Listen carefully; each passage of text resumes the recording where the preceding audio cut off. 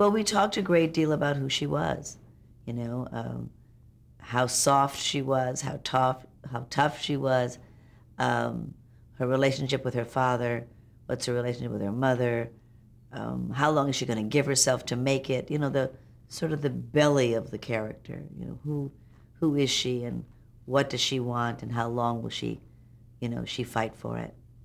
And the fact that she didn't want to be married at that time, you know, which came very much out of my life.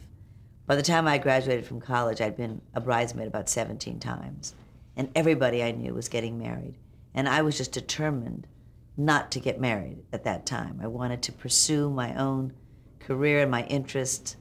Marriage had stopped my mother's career. I just didn't want to go down that track. And I really felt it was important, if I was going to play a young career woman, that I personify what the young women of my generation were doing. And we all were putting off marriage. Not the girls I went to college with, they were going right down the mommy track, but we were not. And so that became an important part of the show, where she would say to her father, "Daddy, I don't want to get married now. I have things I want to do. I have dreams I want to pursue." So the father in the play, or in the teleplay, was always asking her about getting married, was asking Donald, her boyfriend, about her getting married. Not that he wanted to, but the father wanted them to. And she would say, I don't think I'm ready to get married. I'm not sure what I want to do with my life yet.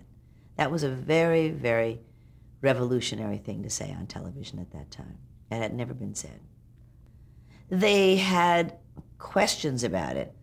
They, you know, they wanted me always to temper it, you know, but they knew that it was part of its success. It was definitely part of the success of it. You know, in fact, both the network and the sponsor, Clairol, wanted us to have a wedding as the last show, and I wouldn't do that. I felt that really was, you know, giving a wrong message to the girls who'd followed us. I remembered my father's warning, you know, always go down that yellow brick road and take them with you, and I felt I had taken them with me for 5 years, and I felt that to get married at the very last show was to say this is the way every story must end, was not the right way to do it. And they were grateful.